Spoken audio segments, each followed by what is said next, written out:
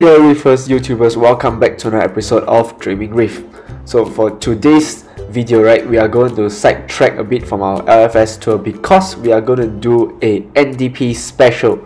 So for those of you guys who are not my fellow Singaporean friends, you will not know that this weekend we actually celebrate our 54th birthday as a country, which is our National Day.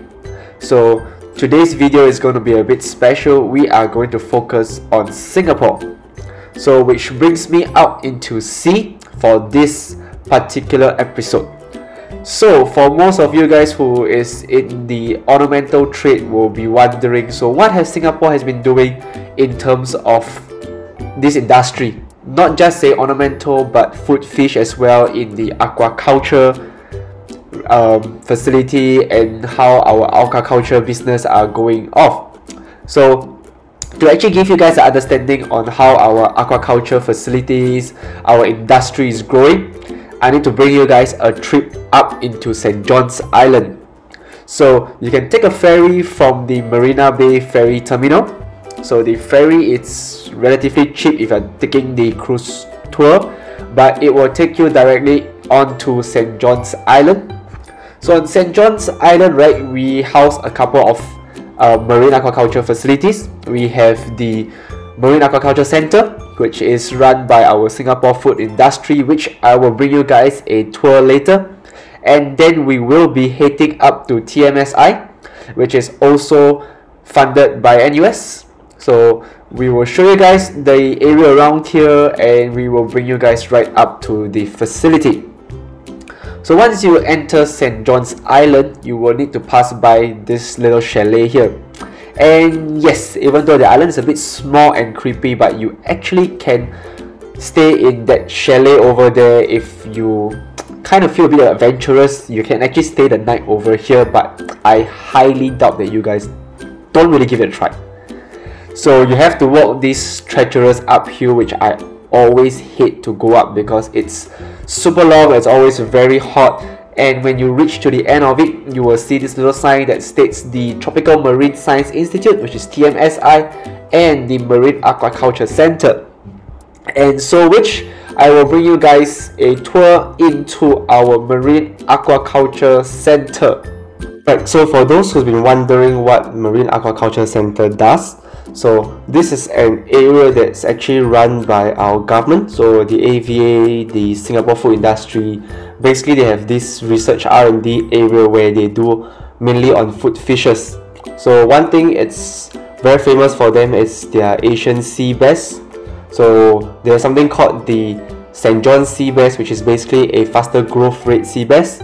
So we all start our aquaculture with the food for our larvae. So here you can see this is where they culture all their algae, so their microalgae, their phytoplanktons. It's very interesting because they actually kept them in this plastic bag thingy with just lights from one side, and then this is the couple of microalgae species they have that is being cultured here. They have from the nanos to the tetras all the way to the isos. So this is what used to feed the zooplanktons, and also to use this as a green blanket for most of their larvae fries. So once we're done with the phytoplankton, we move on to something bigger for the larvae, which is actually your zooplanktons. So over here you see this is their rotifer culture. So rotifers are part of zooplanktons that is actually very important for the aquaculture business, because most of your fish larvae feeds on them first before you can actually wean them into pellets or even to frozen food. So it's a very interesting, very simple setup. It's just a tub where they have rotifer cultures growing in it.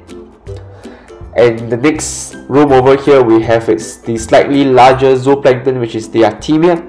So we had a chance to actually see one of their harvesting. It's very interesting because they don't really use bleach for decapsulation of Artemia. What they did over here is they use magnet to actually remove the shells from the Artemia's egg itself. So as we move on to the next part of the tour, we will be showing you the broodstock for the Asian sea bass. So this is their broodstock area where they house all of their Asian sea basses. So the very interesting thing about the Marine Aquaculture Center is they actually do what we call is selective breeding of aquaculture fish. So basically, by picking out the desirable traits we want in this particular fish, we are able to selectively breed them to gain the offspring which is for that desirable trait. So for example, for the Asian sea bass, we want them for faster growth. So the faster they grow in a shorter of time, meaning we can actually harvest them and sell them at a shorter period of time. So over here at MAC, they actually do this selective breeding program here, where they actually have the generations of Asian sea bass actually being selectively bred, and they can actually go up to more than 30% increase in their growth rate. So they have a little poster here in their Asian sea bass broodstock, which basically they use what they call is the MAS. So it's the marker assisted selection. So over here you get to pick out the traits that you want, and then after that from then on you choose the selective markers for the selective breeding.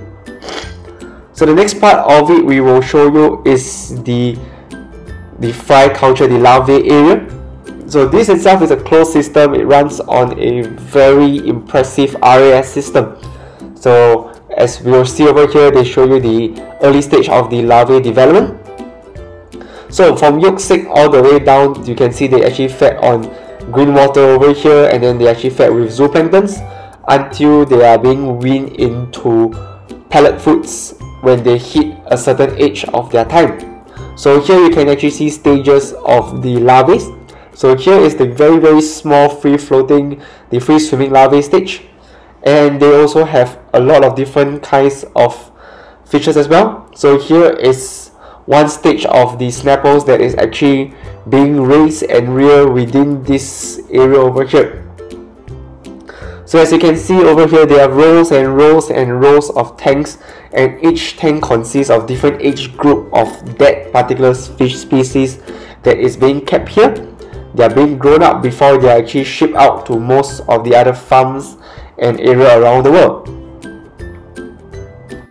Moving on from the food fish, we will head over to what most of us are very interested in, which is the ornamental side. So right beside the MAC, it's actually the TMSI. So they actually just recently built up this viewing gallery area where you can actually drop by for free, go in and actually see the couple of different projects they've been doing. So for the Marine Aquaculture Center over here, right, they actually does things like your coral propagation out into our Singapore waters. So you can actually see this timeline once you enter this area. These are a couple of different things they set up out in our Singapore waters, like the nursery table, where they bring out corals to grow in our Singapore waters, do documentation on them, and you can actually see the couple of designs that they have going on. So aside from seeing all the prototypes and the structures of what you will be able to get to see out in our waters, they also have this timeline here where they actually do the conservation work in our Singapore water region. So it's very interesting because even though we are a country that is not very popular in terms of like scuba diving and all, the only places we have is like Pulau Hantu for diving, and our visibility and our life is not that diverse compared to other places in Indonesia and in Philippines, but we are actually trying. The marine park is actually doing a lot of coral plantings within the region. You actually can get to see quite a lot of fishes, quite a lot of inverts. We are quite well known for nudies, the nudibranchs. We have quite a lot of different nudibranchs around there, and you also get to see like different types of corals from hard to soft in our Singapore waters. So if you guys are very interested, you guys can actually head over here and actually check out. If you really want to know more about what we have in our Singapore waters, right, this is one place to actually come and visit. Grab one of their staff over here, check them out, get more questions from them, and actually be able to have a better understanding on what we have in terms of our marine biodiversity in the region around us. So aside from all the posters and all the documentations and all the education infographics they have in the room itself, right, they actually have an outdoor area where they actually shows you live stuff. So once we're done here, I will bring you guys outside and I will show you guys what I meant by live stuff. So they actually have rows and rows of tanks here where they display corals that are actually being brought back from the ocean right out of St. John's Island to Sisters Island and all the neighboring Singapore islands. So they have this saltwater pond here where they do taggings of corals, they do studies, they do documentation of all the coral groves in terms of Singapore waters, and then they also do like planting studies of all the different types of these corals that are being able to found in our water, which is very interesting because we always talk about aquaculture, we always talk about mariculture, we always talk about culturing more corals, taking lesser from the ocean. So having a movement like this that actually works to give back the ocean instead of us always taking so much is very crucial to our hobbies and the entire ornamental trade sustainability for the next couple of years or even the future. Like most of us will say that actually the aquaculture, the captive breeding, is the future for the entire industry throughout the world.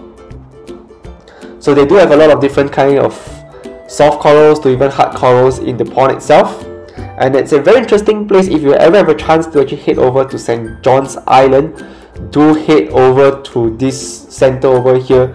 You can actually learn a lot and have a better understanding of our Singapore waters and what we actually have in our ocean itself. Okay, so we have come to almost to the end of it, and I'm going to split this into two parts because first up I'm going to show you guys the MAC, and second part I will be doing a NDP giveaway. So for this NDP giveaway, right, we are going to give one lucky winner a limited edition Suprem Coral hat for free. So yes, Suprem Coral actually gave us one of their exclusive caps. So this cap is not for sale, you cannot buy it off their shelf. It is a gratitude that they actually gave to all the supporters that has been supporting their shop for the couple of months ahead, which they are actually giving away this very special cap. So the cap is not cheap, it's actually costing them about $55 US if I'm not wrong. So they actually gave us one to actually do this giveaway for you guys. So really big thanks to Suprem Corals for doing this NDP giveaway with us. So the next thing you guys want to know is how do you guys win this very limited edition exclusive Suprem Coral caps. So all you gotta do, three things. First thing you need to do is subscribe to this channel, hit the subscribe button below, leave a comment below, and then follow their Facebook and their Instagram page. So we will be breaking up this video into two parts. For this will be the part 1, and then there will be a cut off, which is the end of Friday night, where Saturday I will actually do a random generator from the comment section below, and I will actually randomly generate one lucky winner to actually walk away with this exclusive Suprem Coral hat. So if you want to know more information about how to actually win this limited edition Suprem Coral cap, all you gotta do is just check the link below. I will actually write down a description on how to actually participate in this giveaway. So for next upcoming the part 2 video, I will be sharing with you guys this new 14-gallon nano tank build that I've recently done up in the studio at home. So it's very interesting because I will give you guys a sneak peek of what is going to be in that 14-gallon innovative marine tank. So no further ado, I will give you guys a sneak peek, a little teaser video on what is coming up next week. So I hope you guys stay tuned. Hope the one lucky winner will walk away with the Suprem Coral limited edition cap, and don't forget to hit the subscribe button, like their Instagram page, follow their Facebook page, and I will see you guys real soon next week.